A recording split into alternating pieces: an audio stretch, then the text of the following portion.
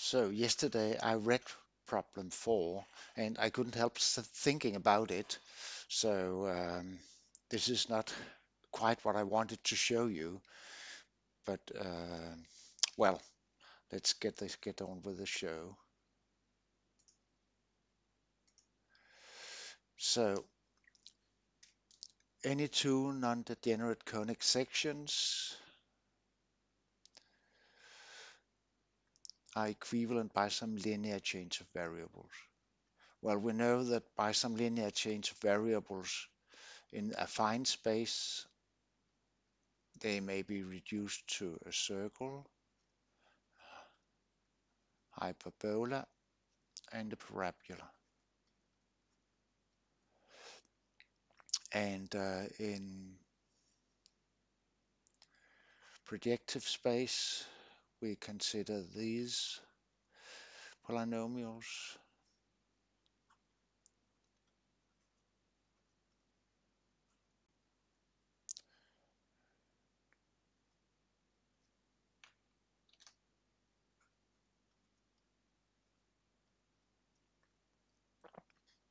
or equations. So it's only here that we have a real problem where we need to diagonalize the matrix. So I thought, why not try to do it in general instead of doing it with these examples? It's quite simple to see no, that if we move this to the other side and then change the names, they're identical. And here it's the sum of yz and the difference of yz. So it's easy to see. But why not try to solve it in general? So if we have any equation,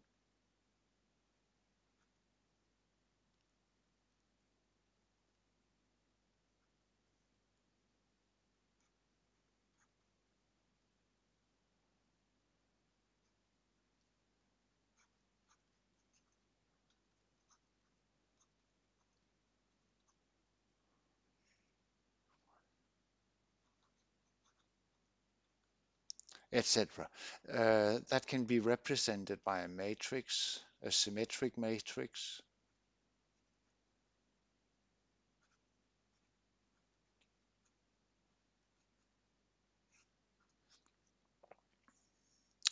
And symmetric matrices can be diagonalized. When I started, I knew the result, of course. I knew it could be. I knew how to do it at the first year at university, but I didn't really understand why it had to be that way. And later on, when it was generalized to in functional analysis, so that operators, normal operators, that there was a norm associated with them, etc. No, a measure associated with them, etc. So the spectral theorem, I never really understood why. What's the reason that it necessarily must be diagonalizable? So I read a little on the net, and I found a lovely argument. It's not quite general, but I love it because it gives an idea. Now, if all the eigenvalues are distinct, then there is one eigenspace for each of them. And in complex space, there will be 3 eigenvalues if they are distinct, 3 distinct. So there are 3 distinct eigenspaces. And then when it's symmetric, the well, you can see the point. So the question is, if we have an eigenvalue with eigenvalue multiplicity 2 or 3, oh, 3 is obvious, but then 2, how come that the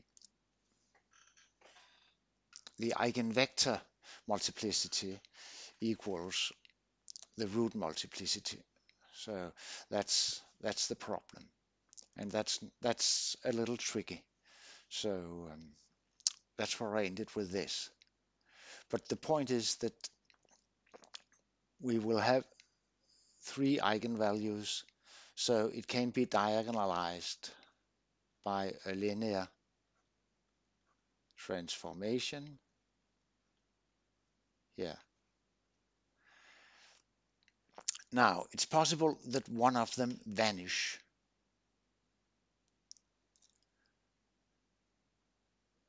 But in case none of them vanish,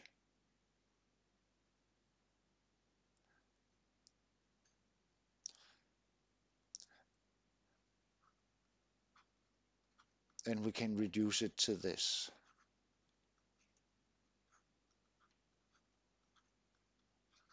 And now, if lambda 1, 2, and 3 all have the same sign, then there are no solutions.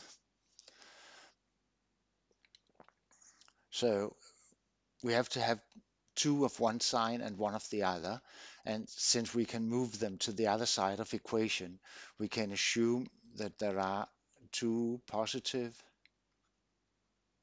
and one negative. And that means that they're basically equivalent. So the problem is, what if we have a vanishing eigenvalue?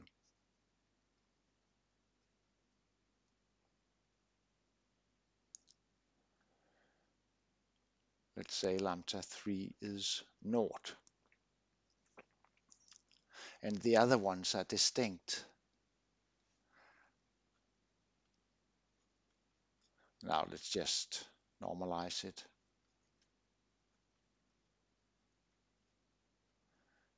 That gives principally these two. And this one has no solutions. Oh, that's wrong, because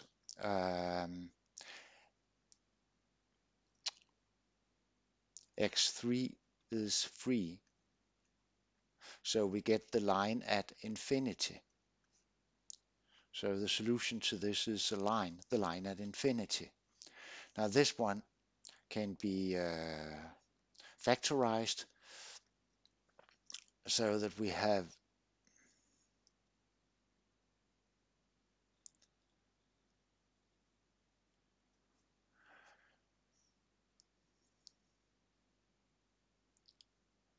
how can I write it?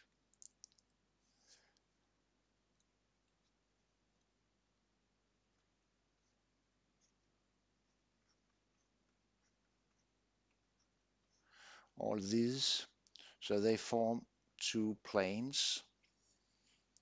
We have the parameterization of it here. So in the affine space, it's two lines, and then the line at, no, then just one point at infinity.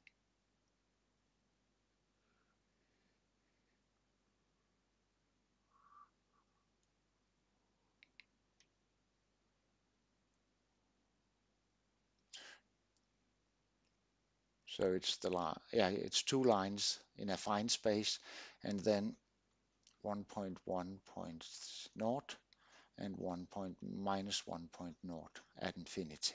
That's of course the projective completion of the two lines.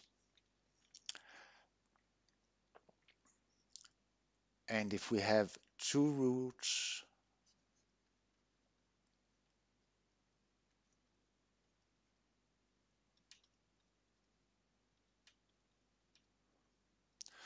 then it's just x1 squared vanishes,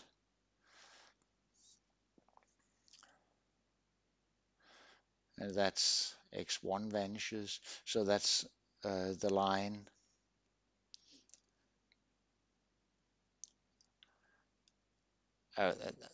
yeah, the line at infinity for, that's all points 0, point A, point B.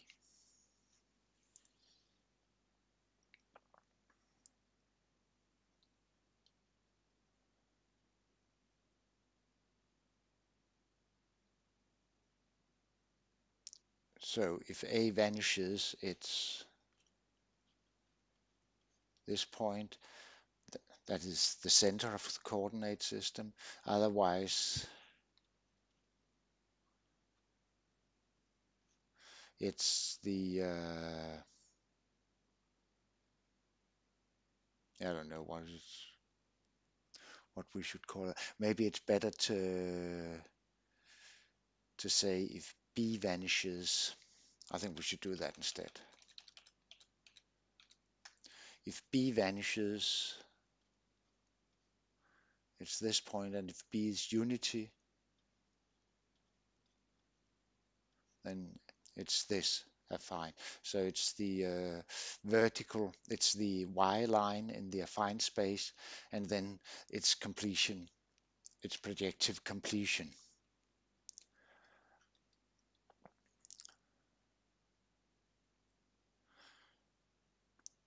So that means that it's quite reducible when one of the eigenvalues vanish, and otherwise we have one of the conic sections, and they can all be written in the same form. So that was my thoughts on problem 4.